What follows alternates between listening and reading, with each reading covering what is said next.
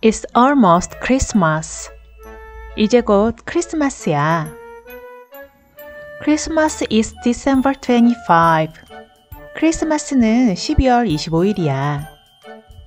Christmas is Jesus Christ's birthday. 크리스마스는 예수님의 탄생일이야. I love Christmas the most. 난 크리스마스가 가장 좋아. I wish for a white Christmas. 화이트 크리스마스가 되면 좋겠다. Let's put up our Christmas tree. 크리스마스 트리 만들자. Let's decorate the Christmas tree. 크리스마스 트리 꾸미자. Are you ready to decorate the Christmas tree? 크리스마스 트리 꾸밀 준비됐어? Okay, let's get started. 좋아, 시작해보자. Where do you want to put up this ornament on the tree? 이 장신구는 나무 어디에다가 달까?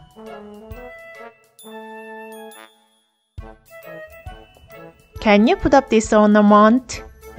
이 방울 좀 달아줄래?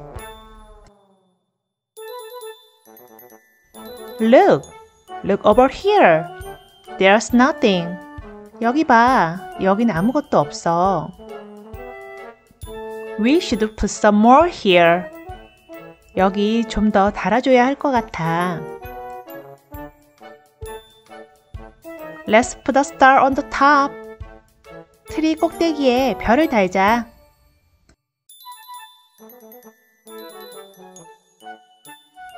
Let's light up. 불 켜보자. This is looking good. 진짜 멋지다. We made a wonderful tree for this year too. 올해도 멋진 트리를 완성했네. What would you ask Santa to give to you this Christmas? 이번 크리스마스 때 산타에게 어떤 선물 달라고 할 거야? Will you get gift from Santa this year? 올해 산타에게 선물 받을 수 있을 것 같아? Have you been good girl this year? 올 한 해 착한 아이로 지냈어?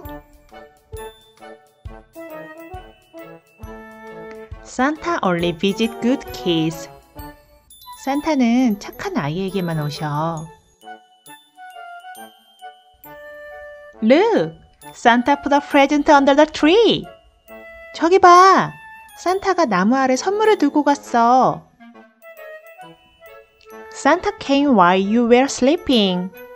너가 자는 동안 산타가 왔다 갔어.